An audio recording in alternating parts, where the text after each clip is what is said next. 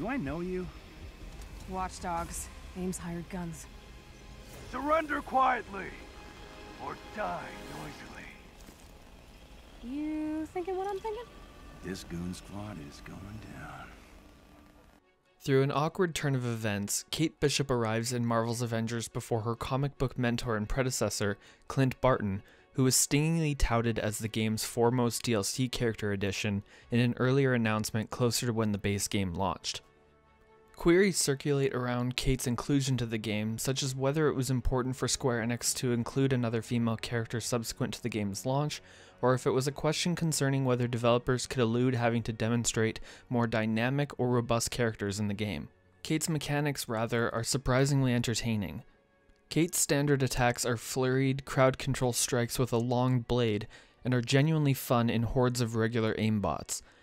Kate's ranged bow and arrow attacks are effective as she equips Razor, a regular quick shot, Scatter Shot, where Kate loads 3 arrows onto the bow, and Explosive, where a grenade-tipped arrow is lobbed. Kate's heroic abilities are also extremely effective. Decoy produces a holographic Kate who distracts enemies and can attack. Warp arrows launch an arrow that teleports Kate to the position aimed toward in the reticle, damaging enemies upon execution, and Quantum Overdrive ignites Kate's arrows and attacks an intrinsic quantum energy, applying an explosive buff and an increased damage output. Kate traverses using intrinsic quantum energy also, transporting along ledges and such. Kate's cosmetics are a purple batch of tactical streetwear, aviators and tank tops combinations, and an obscenely grunge and jarring skin featuring a pixie cut wig with arrows sticking out from it. Clint Barton was evidently a fan-favorite inclusion and caused tempered uproar when the base game's roster was announced and Clint was not included. But despite Clint being player-requested, Marvel's Avengers did not require either Kate or Clint, who are legitimately a male and female iteration of the same character. Clint's mechanics are then lamentably, but not surprisingly, iterative of Kate's, where a blade is used in quick strikes and a triage of arrow types are equipped. Clint equips Kate's Razor arrows as his standard arrows, and then Cluster, where 3 arrows are also loaded but are given an electric stun effect, and Pulsar, which lobs proximal stun charges. Clint's heroic abilities individuate the 2 Hawkeyes from each other the most. Nightstorm arrows launch a trick projectile into the air above the reticled target and rain a barrage in that position, comparable to the bow's arc shot in Monster Hunter.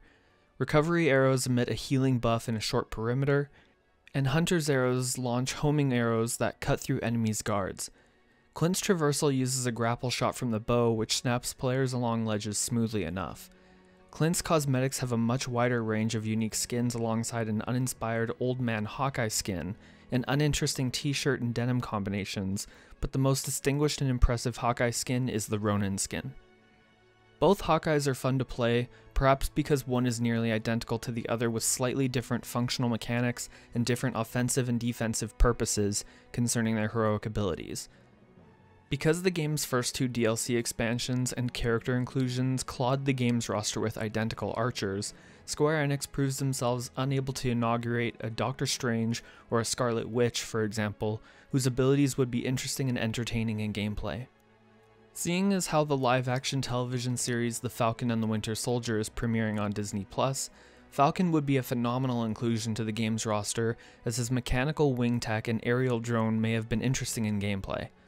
Unfortunately, inserting decently entertaining characters into a game that is poorly designed and structured on a fundamental basis is not an encouragement or incentive to continue playing Marvel's Avengers.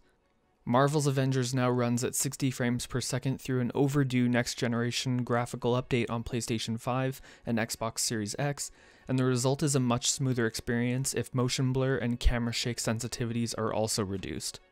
Nonetheless, Marvel's Avengers featuring both Kate and Clint overinflates the character and may have denied a more unique or dynamic character from being an inclusion in the game.